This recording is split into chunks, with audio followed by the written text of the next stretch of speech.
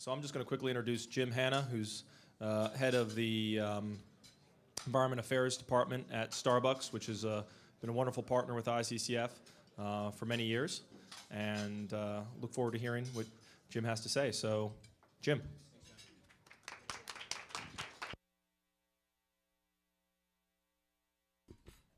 How's that? It's a little quiet. So welcome to everyone in the overflow room. Apologies for being on video only, but that's the way it works. And coming in from sunny Seattle, where it's 62 degrees and raining right now. It's interesting times over there, so I would love for you to bring some of that heat back to Seattle if you're ever flying that region. It's really been a terrible, terrible summer. But what I want to do today really is, first of all, thank you, John, and your organization for inviting Starbucks to participate in this briefing.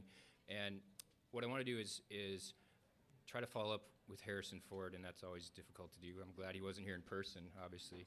But take it from that 50,000-foot level of the importance of conservation supply chain really down to the 20,000-foot level of coffee. And if you're not familiar with Starbucks, anyone? Thank you.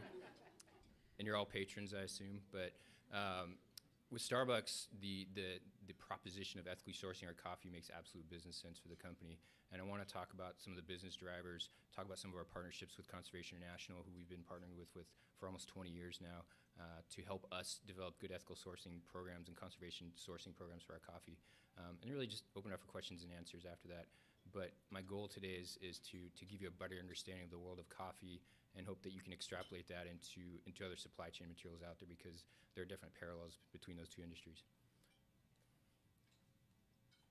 And the clicker never works, does it?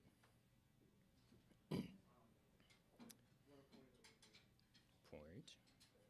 Is that laptop in the way from the sensor? Hear any good Starbucks jokes lately? I hear them all the time. We have our shareholders meeting every year, and we replay all the crazy video from over the years of all the terrible things people said about Starbucks, and it's interesting to hear that conversation, especially when Stephen Colbert likes to riff on us. That's fun. Now you're just banging through all my slides there.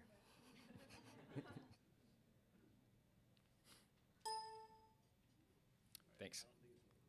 All right, do you want to do it manually? Okay. Next slide's good. So for us, we've been around since 1971 as a company. Started in little old Seattle, Washington, out on the left coast, and Pike Place Market is where our original location is. And for us, if you look at the mission statement of our company, it's really to inspire the human spirit. And we often use the cliche, we're not in the coffee business serving people, we're in the people business serving coffee. And even though that sounds a bit cliche, it's a legitimate way we look at our operations as a company. Coffee is really just part of our culture of a company, but the real meat and bones of our business structure and the real meat and bones of what we talk about as the business case for Starbucks is this place to have human connection and this place for people to come that's not home, it's not work, it's this third place where you can spend a lot of time, having meetings with your fellow staffers, meeting people, having first dates. Starbucks is actually the #1 first date location in the country right now. So, because it's that short commitment, you don't have to go to dinner, you don't have to have a tennis game with them. It's just like coffee. Wow, I hate this person. I'm out of here. Or it can lead to bigger and better things because of the romance of Starbucks and romance of coffee associated with that. So, next slide, please. So, we are a company that is attempting to use our scale for good, and that's a sea change for Starbucks. We have often, you mentioned a lot of the other ICCF partners out there, Walmart, ExxonMobil, others out there.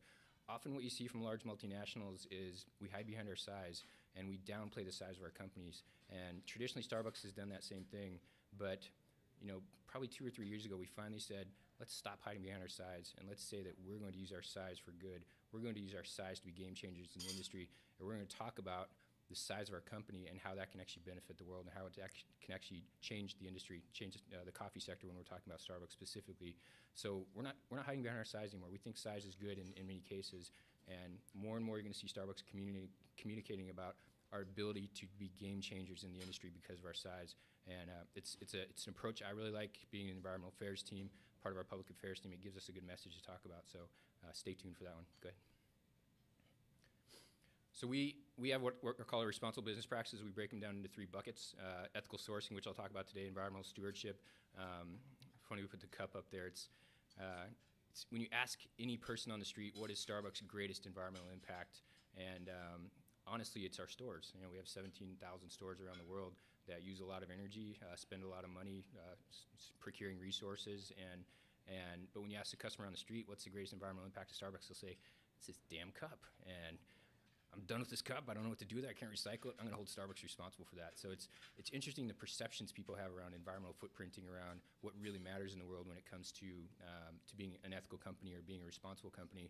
And one of our jobs really is to change that perception for the better, so people can understand when they choose to spend their dollar at a business and they want that business to be doing good, that they're measuring them by the right metrics. And all across these three sectors, whether it's ethical sourcing, environmental impact, or how we treat our communities and how we show up in our communities, all of these things are important for Starbucks to understand and the people to understand that the things we do are actually making a difference. And we don't play up the small things, we play up the big things. Ironically, the second largest environmental footprint we have as a company is our whipped cream, if you can believe that. So we can talk about that later, but we'll move on. Go ahead. Don't stop using whipped cream, it's delicious. So I want to talk about our ethical sourcing program today. And our goal is that by 2015, 100% of our coffee is what we call ethically sourced. And on the next slide, we'll get into how we define ethical sourcing. But we've been partnering with Conservation National, like I said, for almost 20 years now to really define in the industry what sustainable sourcing of coffee means, what it means, what all the metrics and the factors are around, and all the business cases around defining what sustainable sourcing of coffee means. And CI, I use CI as a term, but CI really helped us develop what are called our C.A.F.E practices, and helped us develop for farmers specifically the practices and the measures that they need to take to meet Starbucks standards and to meet our ethical sourcing, our sustainable sourcing guidelines. And I'll dive into a bit what those are in a minute. Go ahead, next slide. I apologize you have to squat there the whole lunch. That really stinks. But so for Starbucks, again, we look at a holistic approach to ethical sourcing and this is a really small graph, but what it talks about is it talks about providing direct loans to farmers. It talks about our C.A.F.E practices verification system. It talks about providing direct support via agricultural offices in the communities that grow coffee around the world, which are really Central America, Africa, and Indonesia. And it really takes a holistic approach to how we support farmers. But again, John mentioned this early on, and I appreciate that line. Conservation sourcing is not philanthropy. Conservation sourcing is treating people in these countries as business people, understanding that they have the same business drivers that we do as American companies, and taking advantage of those business drivers to help them not only elevate their business, but really help them elevate the conservation aspect of what they do as a company. Because when we look at some of the things that are happening in the ecosystems and the environment around the world, these coffee farmers have a choice on whether or not they want to grow coffee, and we treat them with the respect of business people and not as philanthropy cases. So when we talk about how we verify coffee, when we talk about how we provide microloans to these farmers, when we talk about all these things we do on the ground with coffee farmers, it's really how we elevate the quality of their coffee. It's how we elevate the livelihoods of their family. It's how we make sure that the soil that they're using and the eco conditions that they are playing part of are going to be around for 10, 20, 30, 50 years down the road. Because when we look at our supply chain, it's coffee, and everything else is really subsidiary to that. And coffee is a very fragile agricultural product for those of you who are in ag school, which I learned from one of my new friends at the table. But coffee is a very fragile agricultural product, and it really requires very specific microclimate conditions. And as we see changes in soil conditions, we see erosion and weather events and all these things that are happening more frequently and more often, it's putting these coffee farmers' lives in jeopardy. So what we have to do is make sure that we are sustaining those lives, and we do that through a number of programs that we talked about. Go ahead. So here's what Starbucks considers third-party verified coffee. Again, the C.A.F.E practices system on the left is a program we developed with Conservation National. It's a verified program that we use. And essentially what this is, in a nutshell, is about 20 pages of metrics for coffee farmers. It's really, are you maintaining shade canopies? Are you using less water? Are you minimizing the amount of pesticides you use on your production? Are you growing using other methods? And is there transparency in your supply chain so that we can understand down to the picker level how much those folks are making? Because the exploitation that's happening, we mentioned illegal logging earlier, the exploitation that's happening in this arena is something we all have to be vigilant about every day, and making sure that those folks who are most vulnerable, those folks who are actually picking the coffee, are not subject to some of the labor conditions that we see in other countries around the world. And again, this isn't philanthropy. It's about, if you grow in the shade, you actually produce a better quality coffee. If you can minimize the amount of petroleum-based pesticides and fertilizer you have to use on your product, you're reducing your operating costs and you're putting more money in your pocket. If you can minimize the amount of water you have to use, you're providing more clean drinking water for communities. So we look at these approaches and say, it makes absolute business sense for these folks to do it. It increases the quality of our coffee and increases the longevity of their lives. We also talk about some of the other organizations, Fair Trade and Transfer USA, and really other viable certification parties out there. And when we talk about how we want to be 100% fair, 100% certified, we can use any number of those organizations. So this is the most tiny picture I've ever seen. So we'll look at our goal around ethical sourcing, and what this, I would just ask you to go to starbucks.com/ whatever's up on that screen. But really, what this does is we quantitatively track our metrics in meeting these goals, and we are a company that believes in transparency to the core. So year after year after year, we're tracking how close we're getting to these quantitative goals we have as a company, and year after year after year, we're telling our customers and telling our stakeholders and telling our consumers where we're headed. With ethical sourcing, we're well on track to meeting that 100% goal by 2015. And again, you know, I roll back to the issue of business case. When our customers decide whether or not they want to come to Starbucks, and customers more and more these days, and citizens more and more these days, are making decisions with their dollars based on their values. If we are a company that parallels and shares those values, we're going to get and maintain those customers. And if we're not, they're going to go walk down the street to another company. And coffee is very, very competitive these days. I'm glad you're all Starbucks customers, but not everyone else is. So, yeah. Anyway, we need to maintain that those kids coming out of college today, graduating college, who are often buying with their conscience, that they become lifetime Starbucks customers. And when they see programs like we're doing around ethical sourcing, that helps us become a lifetime partner of Starbucks, helps them become lifetime customers for us. Go ahead. So farmer loans. This is a great program not only for Starbucks because it provides a return on our investment, but it also is a great program for coffee farmers. So imagine, if you could, that you got one paycheck per year. That would be a tough one because I could not survive on that. But think about coffee farmers when they do their harvest. They harvest their beans. A lot of times they're throwing a 100-kilogram sack over their shoulder. They're taking it down the hill or down the mountain from their farms, and they're going to a co-op or a buyer and selling their product at that time. If yields were low that year, if prices are down that year, if they're subject to the commodities price market, a number of different factors really impact whether or not that one paycheck per year for them is going to sustain them and their families. And what we do with our farmer loans program is we provide sort of the stopgap for those farmers when times are tough, when the years are tough, so they can maintain their livelihoods and maintain their families throughout the year. Because I know I couldn't survive on one paycheck a year, and there's no way I could budget those things. And especially as coffee goes like this year after year after year, the ability of that farmer to maintain his livelihood and maintain his livelihood and his family are often at risk. So farmer loans really provide and give them a cushion, but it also provides a return on our investment for Starbucks. We do get a return on that money, and it's a good return because those farmers pay back those loans. And again, it keeps them in coffee. It keeps them producing coffee. It keeps them increasing the high quality of that coffee, and they're not switching to some cash crop like pineapples and debilitating the supply of coffee beans for companies like Starbucks. So it makes business sense for us. And really, this is what it's all about. For those of you who can't see that slide, it says Save Our Planet. It's the only one with coffee. And as a company that believes that we want to be around 50, 60, 100 years into the future, we just celebrated our 40th anniversary.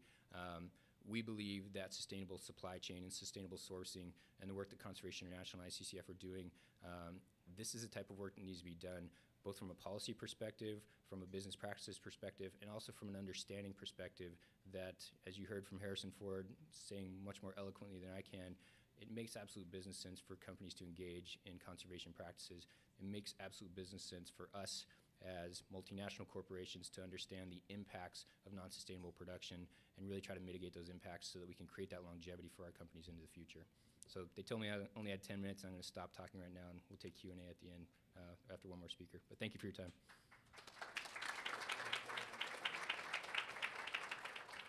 Okay, we've got one more speaker, and Brennan's going to come up here. Brennan Van Dyke is with the Global Environment Facility. Many of you might not know the Global Environment Facility, but they are the world's largest financier of international conservation projects. So we're very lucky to have Brennan here today. I think her official title is Special Advisor to the CEO, but I think she kind of runs the place. Anyway, Brennan, why don't you come up here and I'd like to use this microphone.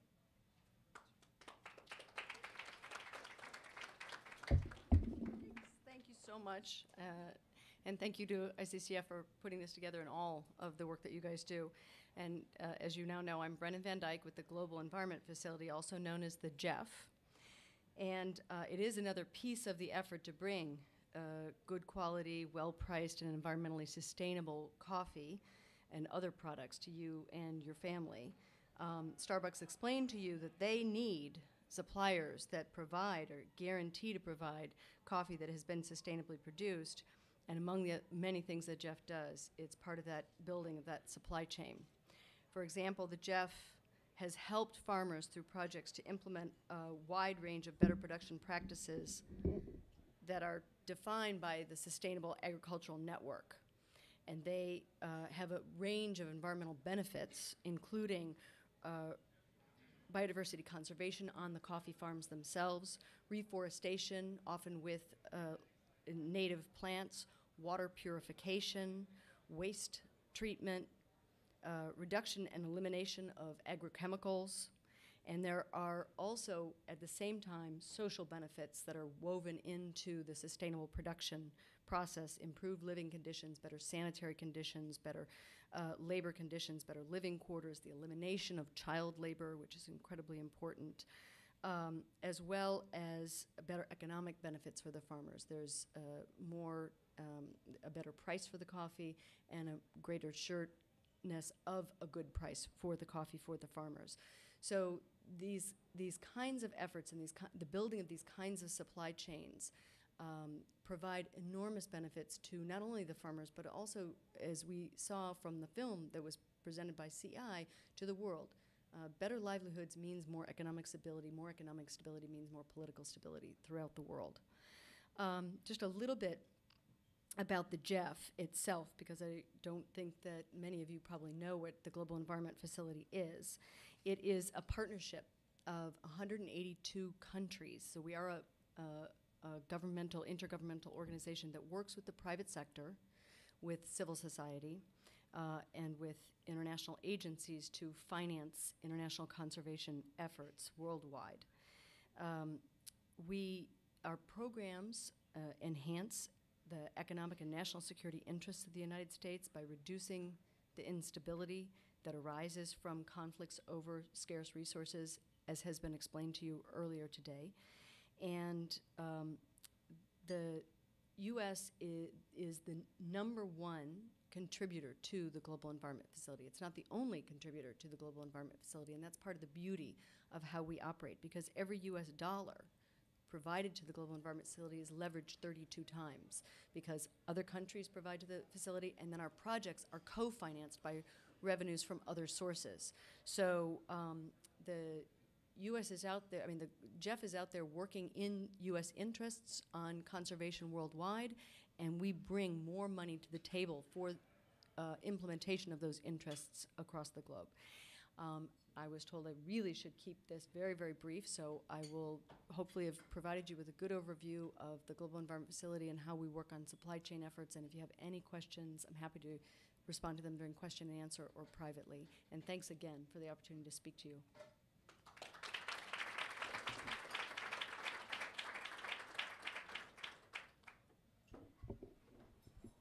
Thank you, Brennan. We'll have a question and answer period now. We've got a roving microphone, so we can actually hear the questions, and if the speakers like to come up here and have the answers. Usually they get out, it starts off slowly, but then people want to talk for 30 minutes. We will end in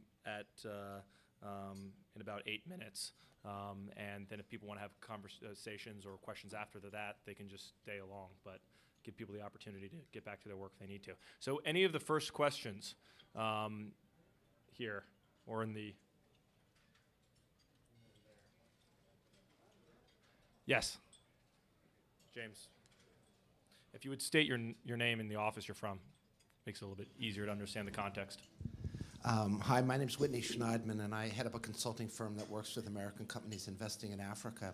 And I wanted to ask about Starbucks loans, because I think that's a very critical component of what you're doing, making capital available, and actually drill down on, ask you how that works in a country like Ethiopia or Rwanda.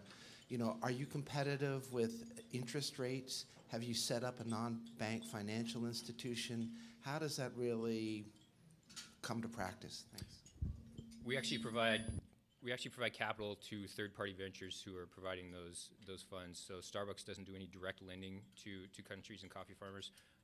That all goes through third parties, and we have multiple partners in different regions of the world who do that. And it's, as you probably know, as a consultant in the industry, providing those finances to farmers is either easier or more difficult in different countries, depending on the robustness of the infrastructure around coffee growing or any other agricultural product. But it really, we're not experts in micro lending. So what we really provide to do and commit to do is provide that capital for those experts who are on the ground in country to provide those direct loans to those farmers. You don't see, and those loans are spread out either directly to farmers, to co-ops, and to other larger bodies. A lot of coffee production around the world is organized into co-ops because the average coffee farmer, say in Central America, really has probably 5 hectares or less of coffee production, and their ability to sell directly to a company like Starbucks or other large producers is often difficult. And also, if you're familiar with coffee, what's called the commodities market, coffee, like any other commodity, oil or anything else, the price of coffee fluctuates daily. And at the time the farmer goes to sell his product, if he's subject to that commodities market, and that C market we call it, he can be making anywhere between 50 cents to $1.50 a pound in current fluctuations. So what we try to do is work directly with the places that those farmers are selling their beans to also provide that infrastructure to provide those micro loans. And every farmer has different needs, and we don't have the staff or the manpower, again, the expertise to actually identify what those different needs are, and we leave that up to the co-ops and leave that up to those third parties. Thanks.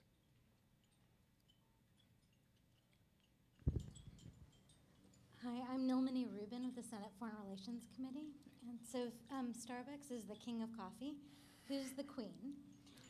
What other companies in your space are competing on this conservation ethical front, and what more does Starbucks need to do to kind of maintain the lead? So we didn't self-anoint ourselves as king of. That was John who did that. But that was an ICCF marketing tool. I liked it. We try to be a humble company. It's funny that one of the running jokes of Starbucks, our headquarters in Seattle, is we're the Death Star run by Care Bears. We're such nice people. So if any of you got that, you're old, because those are a 70s and an 80s pop culture reference. So wow. Anyway, back to the real question. So we are the largest producer, or the largest purveyor of specialty Arabica coffee beans in the world. We are the largest buyer of that, but we actually only procure about 1% of the global coffee market, which people find shocking. I mean, we're a huge company, but coffee is a massive industry with 25 million people around the world employed in coffee production and all throughout the supply chain of coffee. So despite John's anointment, I wouldn't necessarily call us kings, but I go back to my previous slide talking about how we can use our size for good. People assume that Starbucks is often bigger than it is, and we also have great brand awareness and brand acuity around the world to help drive those industry changes. So our goal with programs like C.A.F.E practices, with our micro-lending programs, with how we promote sustainable coffee production, is that those become the industry standards and those become the ways that coffee is procured. And it's an interesting balance, because our competitors don't often always want to say, oh, we borrowed this from Starbucks, but when we developed the C.A.F.E practice program with Conservation International, we purposely did not trademark, patent, or put any protections on that program, and we make that program readily available to any coffee producer out there who wants to utilize that program. Because again, it makes business sense to reduce your usage of all these chemicals and reduce your usage of costs that go into your system, and at the same time it produces a higher quality coffee around the world, so that there's just more of that coffee on the market for all of us. So I don't know who the queen of coffee would be. I mean, there are much larger buyers of coffee out there than Starbucks, whether it be Nestle or other large commodities buyers who are producing coffee for what we call CPG, or consumer goods products that go on your grocery shelves. They're producing and procuring thousands of times more coffee than Starbucks is. But the specialty coffee industry really drives industry change, and we are the leaders in the specialty coffee industry, and we share transparently and openly with the other producers everything they want to know about sustainable production. I also mentioned the agronomy offices that we have. They're in Costa Rica and in Africa. And those agronomy offices provide free agronomist services to any coffee farmer, whether they're a supplier of Starbucks or not, to help them understand how to grow higher quality coffee. So we are often serving coffee farmers who have never sold to Starbucks and have been suppliers for our competitors for a number of years. But again, if we can raise all boats in this initiative and raise all boats and make sure that everyone is producing coffee in a way that we think is sustainable, that supply chain will maintain itself over the decades.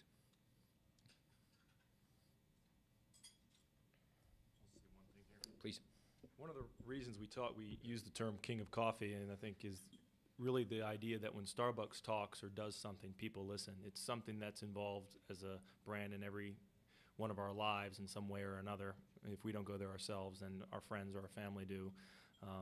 And so in that sense, we try to, I think it's important to bring iconic, brands up here to talk about, and obviously Starbucks has got such an incredible head start on most others on the importance of conservation and stuff. But at the same time, I think it was good marketing. Not that I'm trying to get a job at Starbucks. Do we have any other questions? Okay, I think one in the back. Yeah, I'm from the U.S. African Development Foundation, and I was wondering, you talked about trying to have a very clean and transparent supply chain. I'm wondering if you can give me a percentage of increase in farmers' livelihoods as a result of Starbucks' influence. That's hard to quantify, and one of the great projects that we're working on right now is looking back on the impacts of CAFE practices.